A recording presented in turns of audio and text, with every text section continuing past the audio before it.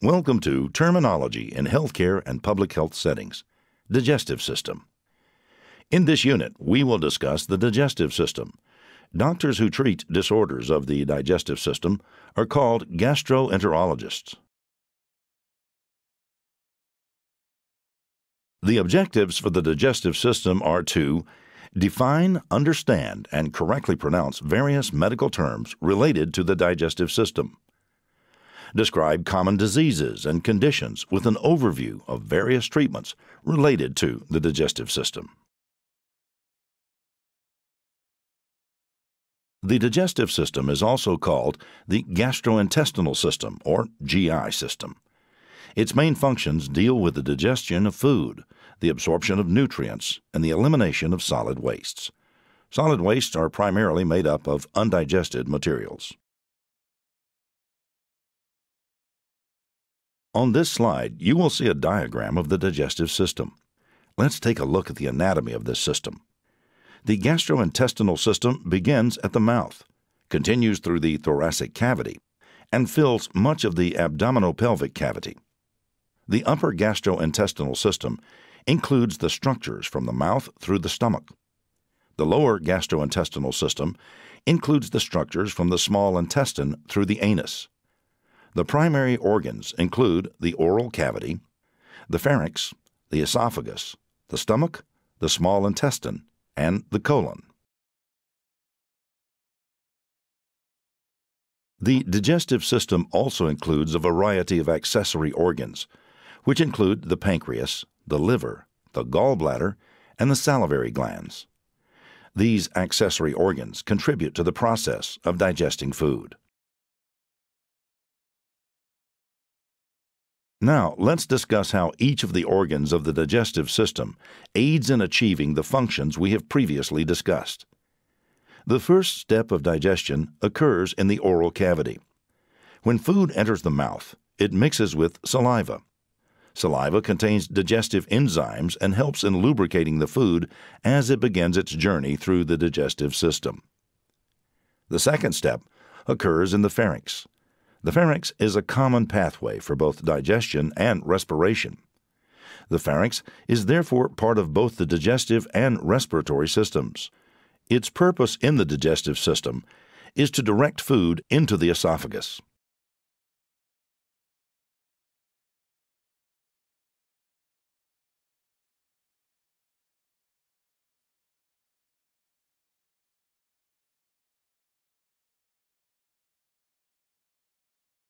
The esophagus is essentially the conduit for food from the pharynx to the stomach.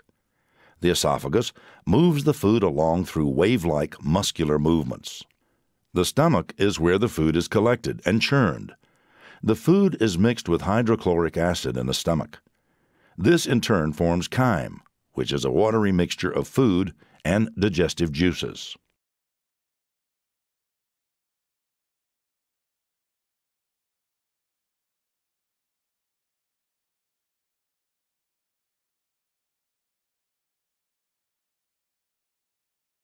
After an hour or so, the chyme leaves the stomach and enters the small intestine, or small bowel. The small intestine is where digestion is completed, and the majority of nutrient absorption occurs. The small intestine is divided into three sections: the duodenum, the jejunum, and the ileum. The duodenum is the first section. It is about 10 to 12 inches long. It is shaped like a C and begins at the stomach and ends at the jejunum. The jejunum is the second section and is about 8 feet long. The jejunum repeatedly twists and turns in the abdominal cavity. Digestion continues in the jejunum. The chyme is slowly moved along for several hours. The ileum is the third section. It is about 12 feet long. It is in this portion of the small intestine that the absorption of nutrients is completed. The remaining undigested materials, or waste, and water move into the large intestine. After the small intestine comes the large intestine, or large bowel. The large intestine includes the colon, which is approximately 5 feet long. Any fluid that remains after digestion and absorption enters the colon. The fluid is mostly water and is reabsorbed into the body. The solid waste that is left over is called feces and is evacuated from the body by bowel movements. The colon is the longest part of the large intestine. It travels through all 4 quadrants of the abdomen. The various sections of the colon include the ascending colon, the transverse colon, the descending colon, and the sigmoid colon. The rectum is the storage area for feces. The rectum leads to the anus, which is the external opening at the end of the digestive system. Feces are evacuated through the anus.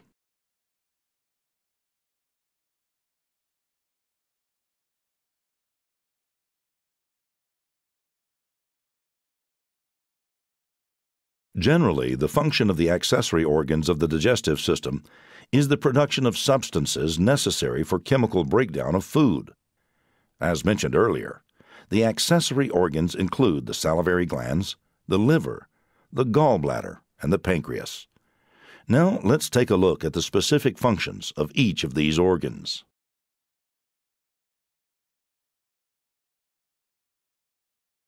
You probably already know that the salivary glands produce saliva. Saliva allows food to be swallowed without choking. Each saliva and food mixture is called a bolus. The bolus also contains amylase, which is a chemical that begins the digestion of carbohydrates.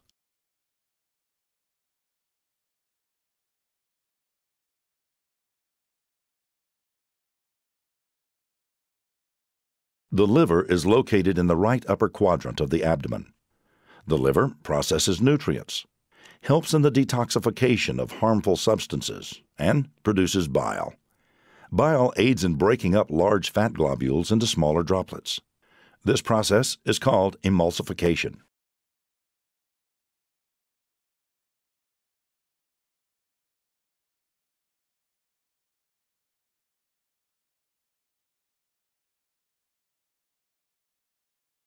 The gallbladder is another one of the accessory organs of the digestive system. It is located under the liver. It stores the bile that is produced by the liver. The hepatic duct carries the bile from the liver into the common bile duct. The common bile duct, in turn, conveys bile to the duodenum. The cystic duct is the short duct that joins the gallbladder to the common bile duct. The presence of fatty chyme in the duodenum causes the gallbladder to contract, sending bile into the duodenum to digest the fats. The pancreas is a long, soft organ that lies behind the stomach and anterior to the spine. The location is also referred to as retroperitoneal. The pancreas, or endocrine organ, is also an accessory gastrointestinal organ. The pancreas produces various digestive juices that not only help to neutralize the acidic chyme, but also help to digest carbohydrates, lipids, and proteins. Now that we know a little bit about the digestive process, let's focus on the various conditions that might affect this body system. The first condition of the digestive system that we'll discuss is peptic ulcer. A peptic ulcer is also referred to as a gastric ulcer or stomach ulcer. A peptic ulcer is a sore in the lining of your stomach or your duodenum. Remember that the first part of your small intestine is called the duodenum. A burning stomach pain is the most common symptom. This pain may come and go for a few days or weeks. It may also bother you more when your stomach is empty.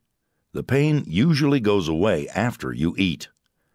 Peptic ulcers happen when the acids that help digest food damage the walls of the stomach or duodenum. Peptic ulcers will get worse if they are not treated. Treatment may include medicines to block stomach acids or antibiotics to kill ulcer-causing bacteria.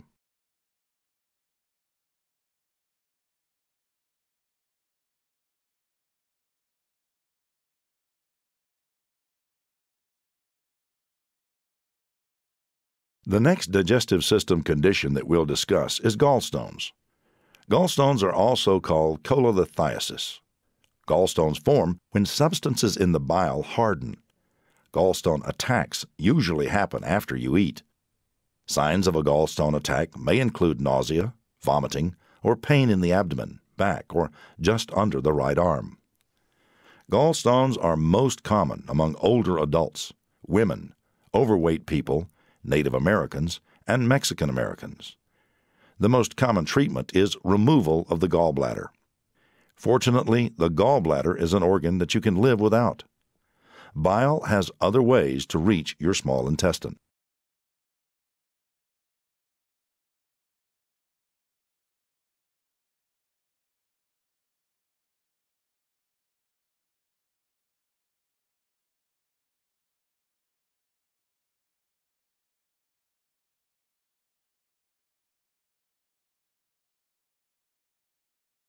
The third digestive system disorder we'll discuss is Crohn's disease. Crohn's disease is also called regional enteritis or regional ileitis. Crohn's disease causes inflammation of the digestive system. It can affect any area of the GI tract, from the mouth to the anus. It most commonly affects the lower part of the small intestine, called the ileum. However, it is common for other parts of the GI tract to be initially affected, that is, 25% of the patients experience disease in their colon or large intestine. Crohn's disease seems to run in some families. It is also associated with other secondary autoimmune disorders. Crohn's disease can occur in people of all age groups, but is most often diagnosed in young adults. Common symptoms include pain in the abdomen and diarrhea. Bleeding from the rectum, weight loss, joint pain, skin problems, and fever may also occur. Other problems include intestinal blockage and malnutrition. Treatment for Crohn's involves medicines, nutrition supplements, surgery, or a combination of these options.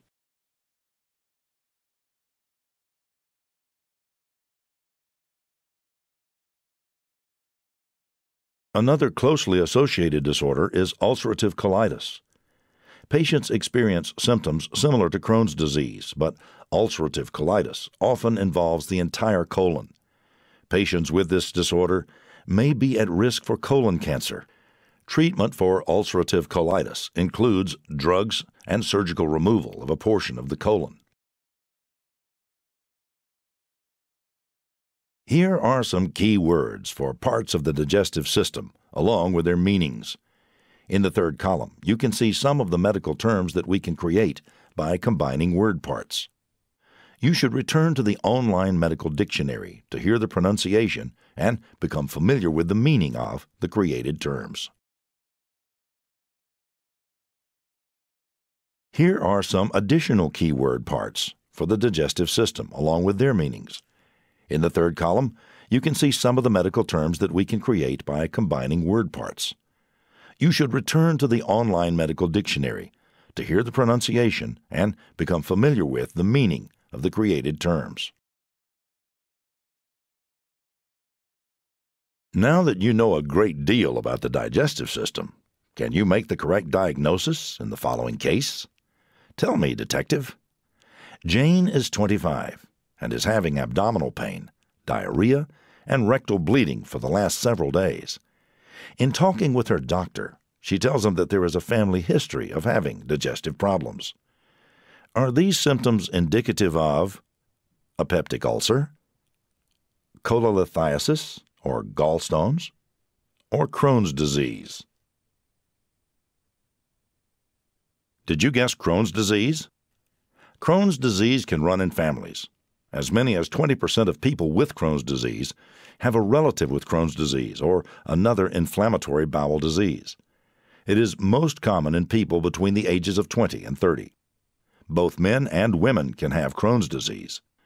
Crohn's disease symptoms can be different for each person. The most common symptoms of Crohn's disease are abdominal pain and diarrhea. Some people have bleeding in the rectum, which is the lower end of the GI tract, just before the anus.